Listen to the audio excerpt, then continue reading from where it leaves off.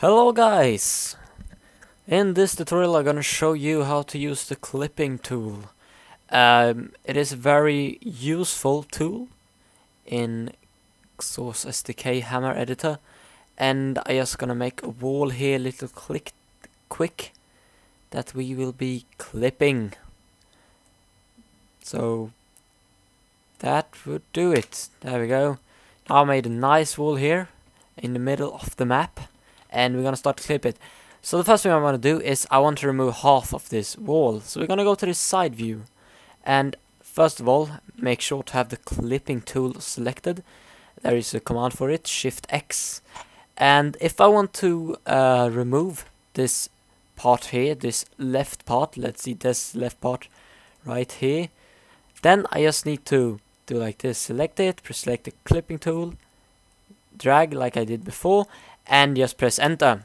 Now as you can see, the red part is the part that will disappear. I can just take it back, nothing happened. So select the wall again, take the clipping tool, and maybe cut it at some other point and remove it. But let's say I want to remove the edge as well. So what I do is I select the clipping tool, but this time when I want to remove the edge, as you can see, the left part is the part that is red, and that is the middle part which I want to save. So basically all you gotta do to change this part is go over here again and click the clipping tool once, and you can see these parts with color white and red have swapped sides. If I click it again, both sides are white. What does that mean? Basically it means that both sides will be kept, but they are now two completely different walls.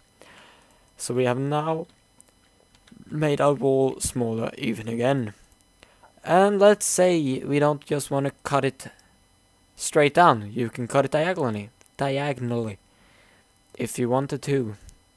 Just press enter, and there you have it, two parts of the same wall. And we can keep on going, just doing like this. Maybe we get a roof.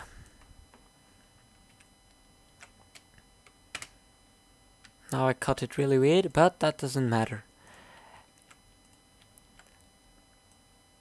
And now I want to remove the left part here, so I just click the clipping tool one more time, press enter, and it gets removed.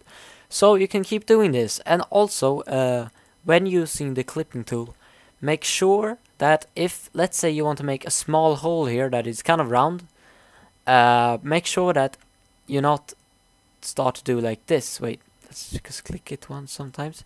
That you start to make a hole like this. Because if you want to make a hole here,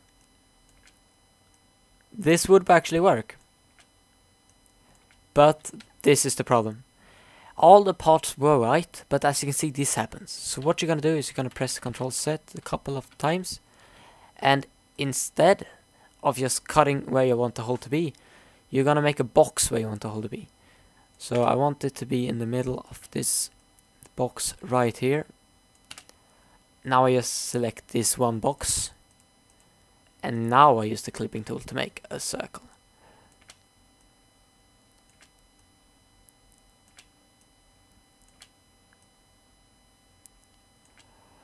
This will save you from the trouble of having to refill parts that are being randomly removed for no apparent reason.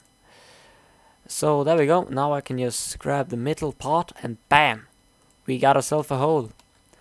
And you can, of course, like if you want to remove that part, you can just select the part wherever you want to go. And let's say you want to move this. You want to move this wall you just made with this hole in it.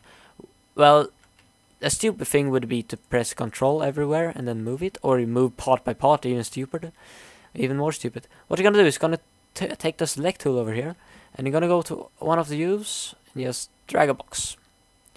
Next you're gonna go to another view and drag it up, and you're gonna select just the part where your wall is. Press enter, and there you go. Now we can, if we want to move it, we can move it. But if I now deselect this wall, basically what's gonna happen is that I will lose the control of all the parts of the wall again. What we're gonna do then is we're gonna click this box right here, group selected objects. Now, if this doesn't work, let's say now, well, it does work now. If this doesn't work, that means you have, which one is it? There we go. Now you see toggle group and ignore. Now it ignores that it is a group. They are now individual parts. But if we remove the ignore part again, it is now a whole wall. And the reason for that button is, let's say you make a wall like this, but then you realize, wow, I don't want that block right there. Just press ignore walls, remove it, and then bam, back to the not ignore walls. So ignore group selected, whatever the name was. So yeah, that is how you use the clipping tool. And opposed to using the carve tool, which is a tool you should never use, is where you have a block. I'm not even gonna show you guys. Yeah, I'm stat bald. You're not gonna use the carve tool.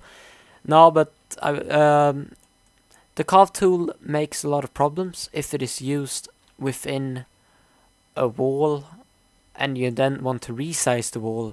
It makes a lot of problems, which you don't want. Let's say I want to resize this. If I move it up or down, it will move with it, no problem. There is no problems here. But say I use the carving tool to carve in this wall. Well, basically some walls will be shrunken more, some walls will stay, and it's just messy. So use the clipping tool, guys. It's really easy, really simple, and really useful. So yeah, thank you for watching this tutorial, and we'll see you later.